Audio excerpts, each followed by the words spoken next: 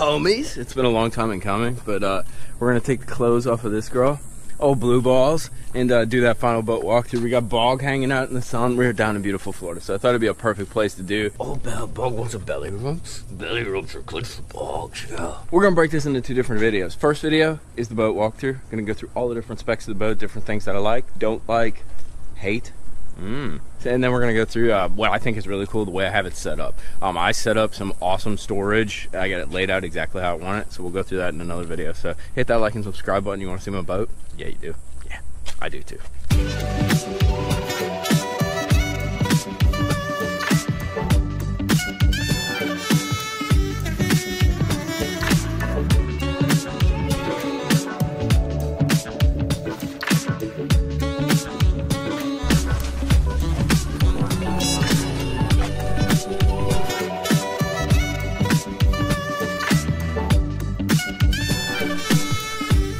So let's start at the front. What I have here is I have too many graphs. So I have a 3 set of graphs. This is a precision sonar mount. It's the tri-graph mount. I'm gonna show you a real cool mod that I did on it in a second. But I got 3 Lowrance HGS 12s. On one of them, I run my active target. That's forward-facing sonar, which I have on my Ghost right here. On the other one, I got this 360 cone transducer deal. And so basically what that does is it does structure scan, like side scan in that, but it allows me to do the Lowrance 360, like the circle deal, on the Ghost when you hit this specific button. And then the other graph that I use is for, let's see, 2D and then mapping. So I got map 2D on one graph, active target forward facing, and then the 360 on the other. That's why I have 3. So what I actually did on my tri-mount is I had to extend it so far over. I actually built little brackets to double support it, and I got these little rubber gaskets. It's kind of a cool little deal. I made it from True Value, but it put some extra support on that, so you don't get any extra flex or anything on that 3-mount graph, because it's a lot of weight, dude. Power pull buttons right there. The one thing I have on all of these units, except one, is graph glass.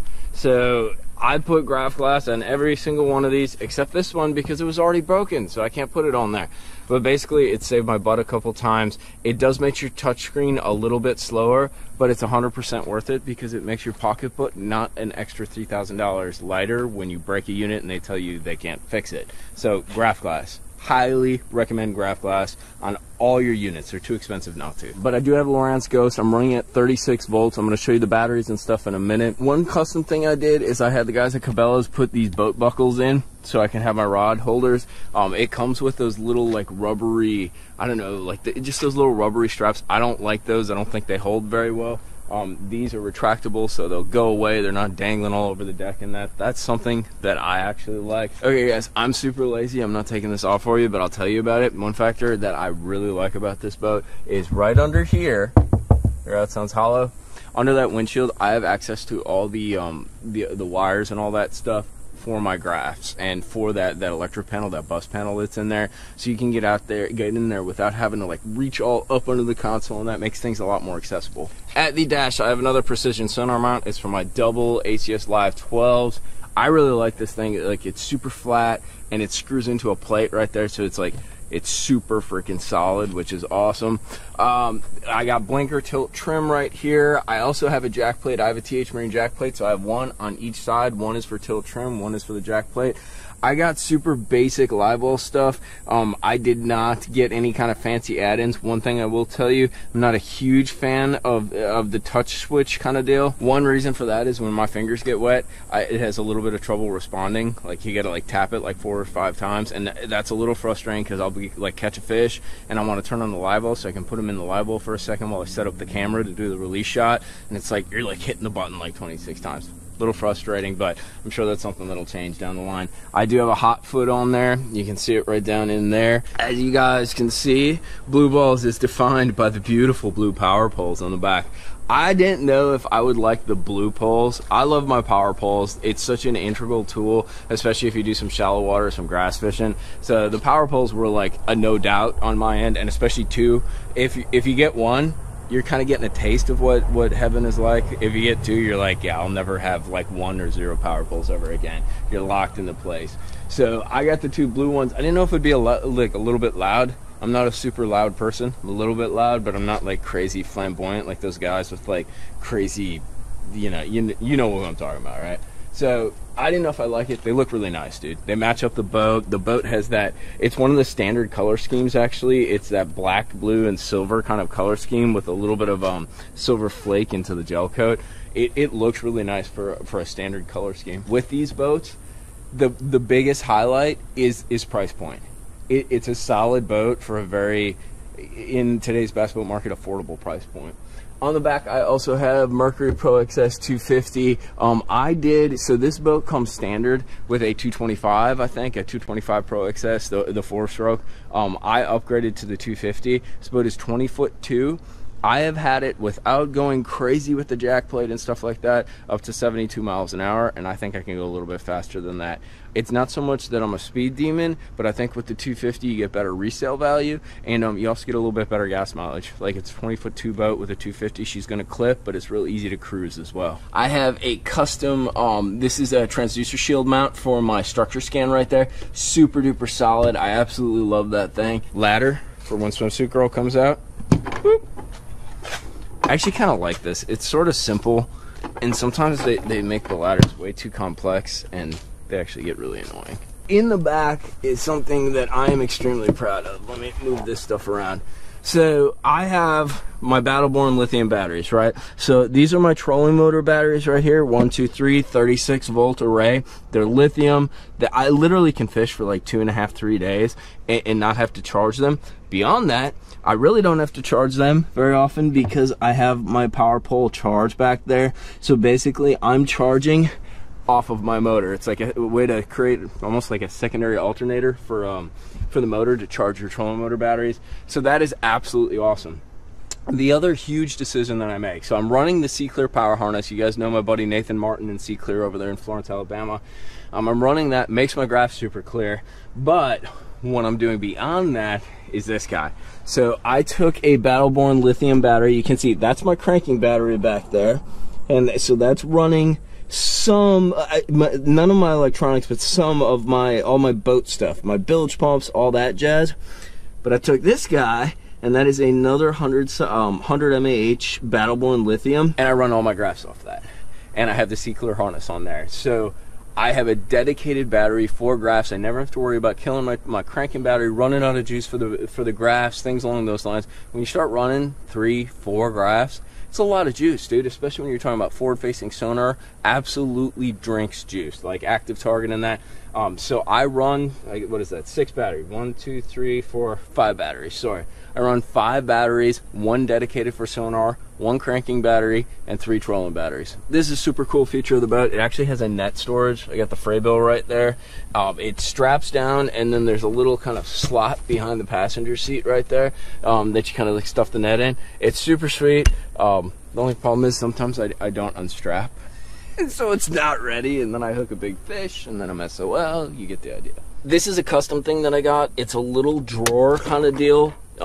Built into the co-angler side right here. I like any kind of extra space I can get, and so I added that just so I have camera stuff. I got all kinds of rando stuff that I bring when I go to shoot the videos and stuff, so it's handy to me. Right next to there, the cooler is gigantic, and this is probably one of the things I like the most. It comes with a garbage can. Seems really stupid, but keeps your boat a lot cleaner, because you go like this and you're like, wow, that's junk, and you throw it in there. So it keeps your boat a lot cleaner. Cooler is gigantic though, holds a bunch of ice, and actually keeps things cool longer than my Triton cooler. Another cool little feature is they have a little RAM mount mounted right under the console, and you can just squeeze your phone in there. Not a big deal, but something kind of neat. So storage wise, you know, the boat's laid out pretty simply, and I actually like that. I don't like those fancy, like non-intuitive kind of layouts. So basically I'm kind of a mess because I'm on the road, but it's got like a partition kind of storage system right there. You can kind of move it around. Fits my Walmart look, my little closable boxes, my junk plastic boxes really well. Some spaces for some 3700 boxes, and then each compartment has a little turn-onable light right there. You can see this one right here. Boom. I actually don't have the power on, so it's not going to be on, but you can see I throw a bunch of stuff in there. My active target is mounted up in the rod locker up in there, and then I pulled out, this is the other rod locker, I pulled out the rod storage organizer because it limits how many rods you can put in, and I just use the rod sleeves, but it does have this thing in the back, so you can You can still kind of organize a little bit, but I just lay them on the deck thing. I have multiple 7-Eleven rods in here, so there's a ton of space. And when I came down to Florida, I think I had something like 26 rods in there or something like that, so I had a lot of stuff in there. One thing I do not like, so this is the passenger or the coangler rod storage. It doesn't fit very well. Number one, I don't like having individual slots to put stuff because it's easier. Like my Triton had like a little like open circle, so you could put 2 or 3 rods in each level. They do not totally fit very well, like wedged behind the seats. You have to kind of organize them and jangle them. It's just kind of, it's a hassle, and I don't like hassle stuff. I'm hoping that's something that they will improve moving forward because it's a simple fix. All they need to do is change the way it lays out and change the angle a little bit. Glove compartment, wonder what's in there. Yeah, nice. One real cool thing actually about this is all these compartments in the back, they lift out. So even like my tackle ones, like if you guys are traveling, doing like tournament fishing and stuff, so basically they're all really straightforward. I can't do it with one hand, but you could bring stuff inside. You could kind of, you know, if you want to keep your stuff out of the boat for like theft reasons or something like that, you can take these bins out and actually drag them in the house. So kind of a cool little function, plus gives you great access to the wiring down in there. Got the magic roll right there, and then the live wells. I've actually used the live wells a couple times because I've caught some big ones to store fish in that, and they are pretty sweet. They're pretty gigantic. I had an 8-pounder in there that I caught on Gunnersville. I'm working on catching some giants down here in Florida. But one cool feature that they have is they're kind of double ridged, so if you were to actually drive around with a bag of fish, it keeps them kind of contained, because one of the problems that you have that hurts the fish is when they're sloshing all around in that. So between that edge that sticks out and then throwing in a few noodles in there and doing the noodle trick on the live well, you can have your fish really well taken care of and protected. Plus, I mounted one of these actually on my other boat, but you get your cull tag thing right there. Pretty cool. You like the new boat? I think you're a fan. It's a little bit fast for you. That's the one thing you don't like. Trailer wise, I mean, it's super standard tandem trailer. I can tell you I've driven it to Florida twice without any issues. And we're going to drive it up to Wisconsin hopefully to do some smallmouth fishing in fall. So I'd say that's a decent test of the trailer. I love this boat. It's simple. It's greatly priced. I laid it out exactly how I wanted. I had a great sort of interaction relationship with my guys at Cabela's.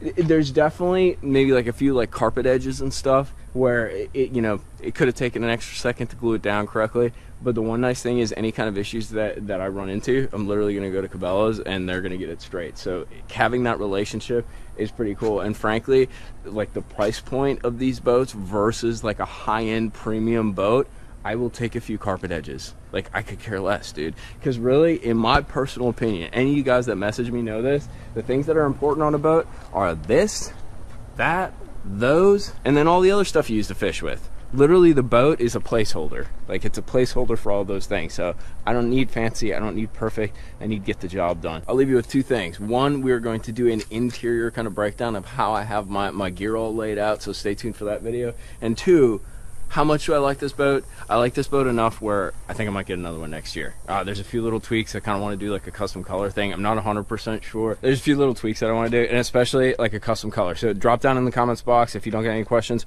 What custom color, if I do get another Nitro, what custom color scheme should I do? I got a few that I saw on the internet that are pretty badass. So we'll see if what you guys are thinking matches up what I'm thinking. But hit that like and subscribe button. Thank you guys for coming along with me. We'll see you back out on the water or talking fishing from the garage. Later.